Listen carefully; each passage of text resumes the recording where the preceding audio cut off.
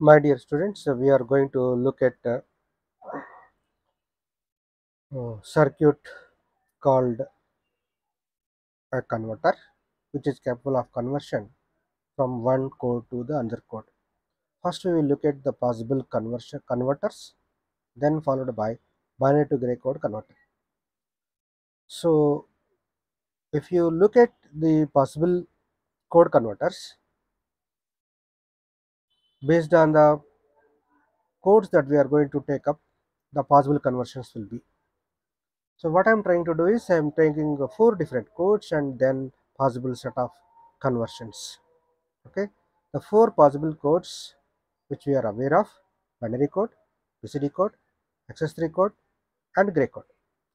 So if you look at the diagram, the possibilities are gray to binary, then binary to gray, gray to XS3, XS3 to gray, gray to BCD, BCD to gray, then binary to XS3, XS3 to binary. Likewise, you can find, okay, all possible combinations which are of 12. Okay, because from every one you can go to the other three. So likewise there are 4, from every one we can go to the other 3. So that will make up a total 12 possibilities as they are listed here: binary to BCD, BCD to binary, binary to gray, gray to binary, binary to XS3, XS3 to binary, gray to BCD, BCD to gray, gray to XS3, XS3 to gray, BCD to XS3, XS3 to BCD. Likewise, these are the possible sets. Okay, so out of this, one can go through all possible conversion codes, but we will see to the extent possible as many as possible. So, as a first case of converters, we are going to look at binary to gray code converter. So, as we have seen in lecture 2, module 4, lecture 2, how to make the design, right? So, we know the design. Design starts with truth table. So, design starts with a specification actually. So, if you look at the specification, okay, so what is there in the specification? What is there in the specification is what exactly you are using, right? What exactly you are trying to design. The design is specified by the name. That's all. Nothing more than that. No more description. Nothing more description. So here, if you see, it is a binary to gray code converter. That means it is in binary. Input is in binary. Output is in gray. So binary code is written here. Gray code is written here.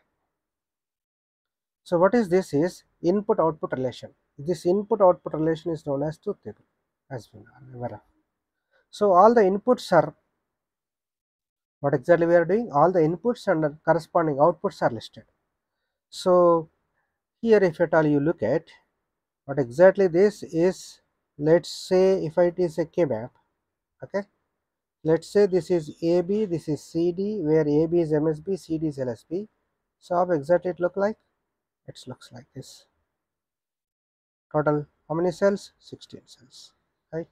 So 0, 1, 3, 2, then 4, 5, 7, 6, then 8, 9, 11, this is 11, then 10, then 12, 13, 15, 14, right? So how do you write, how do you get the gray code?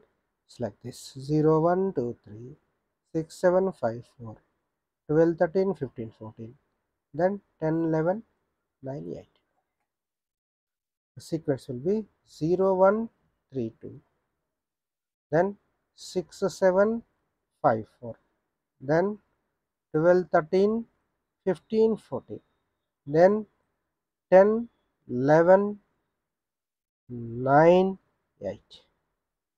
Okay, how do you write the sequence number, serial number? Here it starts with 0, 1, 2, 3, 4, dash dash dash dash up to 50. But whereas this, it will come in this fashion, where is gray code. Is it fine? So same thing, whatever is there here with respect to the input and output, I want to get an expression for output. If I directly write the expression, wherever 1 is there, it will become a complex expression. So to get a reduced expression, we will be using K-map for X, for Y, for Z, as well as for T. So this I am going to show you in the next slide how exactly we are converting this data information input output relation to get an expression for output. What is expression here? X is an output which is function of A, B, C and D. We will see what exactly this from K-map. Now look into this. We are writing expression for output. So for every output there is a K-map. For this X output there is a K-map. So whatever is the values of X here, whatever the values of X that we have, now that what we are trying to do is we are trying to put them in a map. So these two our values are mapped here. So what exactly it is? All first 8 zeros. So first 8 zeros here. Next zeros, next ones, 8 ones. So 1 1 1 1. You can see those values and you can check it out, right? So what is this cell value? This is 0 cell, this is 1 cell 1, this is 3, this is 2, this is 4, this is 5, this is 7, this is 6. Okay, this is 8, this is 9, this is 11, this is 10. Okay, this is 12, this is 13, this is 15, this is 14. Why? The way we have written A B 0 0. Yes. What about CD? CD changing from 0 0 1 0 1 1, 0 0 0 1 1 0 1 1. What are those values? First four. What are the values? 0 0 0 0. So 0 0 0 0. Right? Even if you want the serial numbers, you can write serial numbers. This is 0, this is 1, this is 2, this is 3, this is 4, this is 5, 6, 7, 8, 9, 10, 11, 12, 13, 14, 15. For which cases it is 1? It is 1 for. So I can also write an expression. This X is a function of ABCD. F is, I can say sigma M. X is nothing but sigma M 8 9 8 9 10 11 12 13 14 and 15, right? So here 1 here 1 here 1, so totally these 8 ones combined. So what is common over here in these two? A is common. So what is the expression? Expression for X is A. Done, right? So how to get the meaning of this is X and A is same. Really it is same, right? You compare X with A, both are same. That's what exactly it says. Let's look at the other case. What is the other case that we are looking for is we need to look into Y and Z. A, B, C, D are inputs, Y and Z outputs. Take the values of Y, enter into the map. So this we are entering into the map. For 0 it is 0, for 1 it is 0. This is the cell index values, right? This is 0, 1, 3, 2. Okay, then it is 4, 5, 7, 6, 8, 9, 11, 10, 12, 13, 15, 14, right? Similarly, these set of values you put it into this map, right? This map. So what exactly that I'm going to get is just I'll combine this two with this two and this 4. I combine this 4 and I combine this 4. What is this combining this 4? It is A bar B. What is this is A B bar. So put plus in between. What about this? This is B C bar. Then B bar C. Combine this two. Okay. So expression for Z I got it. Expression for Y I got it. Similarly, I can go for expression for T. So what is T? Is this value.